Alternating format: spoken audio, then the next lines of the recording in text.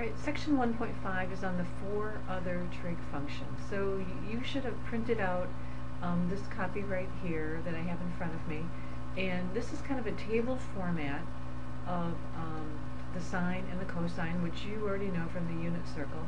So all I did is make a chart out of it. So this first column is the arc length, and these are our common arcs, pi over 6, pi over 4, and you can see they go in order.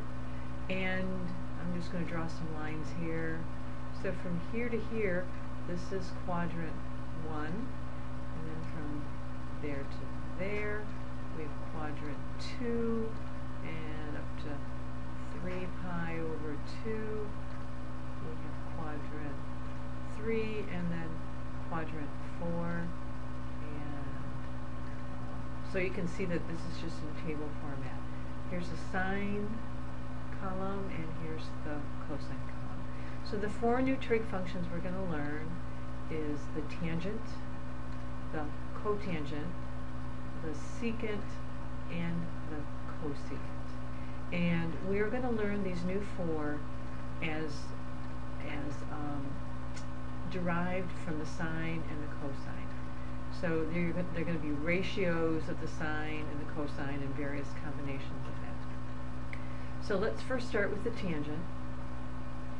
And by definition, the tangent of an arc is defined as the sine of the arc over the cosine of the arc. So sometimes when we say tangent, we just say tangent is sine over cosine. So let's do an example, and we're going to fill out this chart as we do a few examples. So we want to calculate the tangent of pi over 4. Well, that is equal to the sine of pi over 4 divided by the cosine of pi over 4. And then we just fill those in. So the sine of pi over 4 is square root of 2 over 2. The cosine of pi over 4 is square root of 2 over 2. And anything divided by itself is 1. So the tangent of pi over 4 is 1. Now, let's use our knowledge of the symmetry and what happens in the quadrants to be able to fill in some of this chart. So that was pi over 4. Now let's look at 3 pi over 4. So at 3 pi over 4, notice the cosine is negative. So just to change this, I would just be making that negative, and therefore that's negative. So the tangent then is negative 1. Now let's jump to quadrant 3, 5 pi over 4. Notice the sine is negative and the cosine is negative. So when you have a negative divided by a negative, you have a positive. So that's positive 1. And then let's jump to the 4th quadrant. You're probably getting the hang of it now. And now we've got the sine is negative, but the cosine is positive. Where's my pen? There we go. And so then this changes to negative. And so 7.4 is negative 4. Okay. Let's do the cotangent next. So the cotangent is 2 definitions. It's the reciprocal of the tangent, so you could say that's 1 over the tangent of x. And since it's the reciprocal of the tangent, I can also say it's the cosine of x over the sine of x. So if I gave you a problem where I gave you the tangent and I wanted you to calculate the cotangent, you would use this reciprocal function. But if I gave you the problem where you had the cosine and the sine, well, you don't have to calculate the tangent first. You could just go ahead and calculate the cotangent. So both of these formulas are handy depending on the information that you have. Alright, so since we know that the cotangent is the reciprocal of the tangent, we can just go ahead and fill in that chart for the pi over 4s. So 1 over 1 is 1. 1 over negative 1 is negative 1. 1 and negative 1. Okay. And then on your own, you can go ahead and do pi over 6 and pi over 3. Let's do 0 first. Let's do that. Okay. So let's calculate the tangent of arc length is 0. So that's going to be the sine of 0 over the cosine of 0. The sine of 0 is 0, and the cosine of 0 is 1. 0 divided by 1 is 0. So there we go. The tangent of 0 is going to be 0.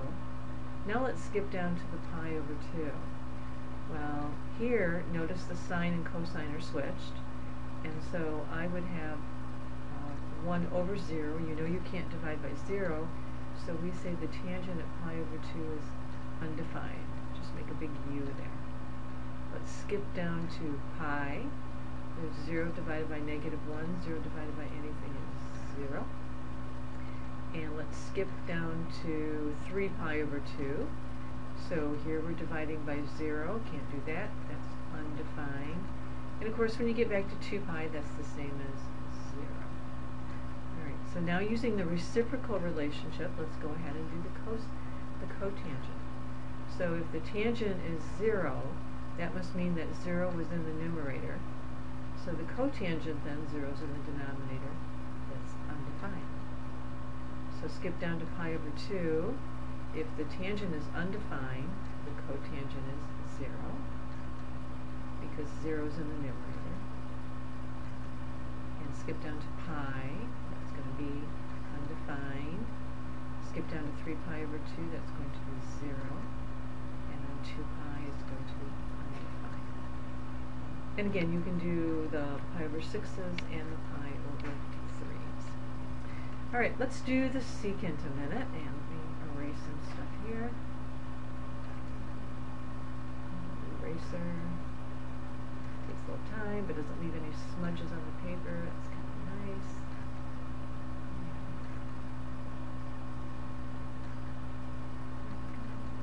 Okay, let's do the secant. So the secant of an arc is defined as the reciprocal, or 1 over the cosine. So let's do an example here, and let's do the pi over 6. So we want the secant of pi over 6. So that's going to be 1 over the cosine of pi over 6. So 1 over the cosine of pi over 6 is square root of 3 over 2. Alright, we're not going to pull out our calculators. We're going to use our knowledge of fractions to do this. So let me pull up a separate piece of paper here and show you how to divide by fractions. Alright, so let me just take a different example here a minute.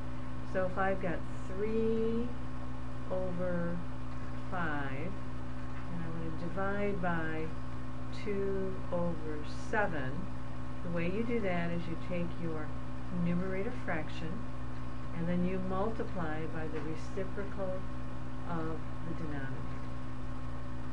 So then you just multiply straight across. 3 times 7 is 21, and 5 times 2 is 10.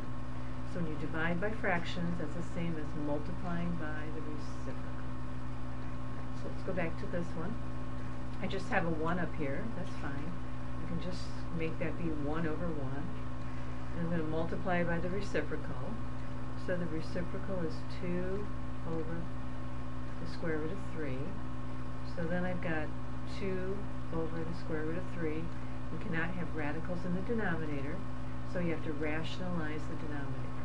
You're going to do that by multiplying by square root of 3 over square root of 3. Multiply straight across, so you get 2 times the square root of 3 all over 3. So let's see, that was secant pi over 6, so that goes right here. 2 times the square root of 3 all over 3. And I'll let you use symmetry to fill in the other quadrants that you can do on your own. And now let's do the cosecant. And you're probably already noticing some patterns here. If the secant is 1 over the cosine, well, then the cosine cosecant is probably going to be 1 over the sine, and you are correct. So the cosecant of an arc, by definition, is the reciprocal of the sine, or 1 over. And let's do the pi over 6 for this one too. So the cosecant of pi over 6 is equal to 1 over the sine of pi over 6. So that's 1 over, and sine of pi over 6 is 1/2. So I take the 1 over 1, I can make a fraction out of that, multiply by the reciprocal of the denominator, and then you end up with 2. So the cosecant of pi over 6 is 2. Now, you can use your knowledge of the quadrants to fill that one in too, but I want to show you something here that's kind of a cool little trick, because where the sine is 1/2 at pi over 6, that means the cosine is square root of 3 over 2. And then by symmetry, you know that at pi over 3, those two switch places. So therefore, the secant at pi over 3 is 2, and the cosecant at pi over 3 is 2 times the square root of 3 over 3, because they switch places there. So once you have that filled in, then you can go ahead and fill in the rest of your quadrants. And I think that just leaves a few of them left for you to fill in on your own. So this is the end of this lesson.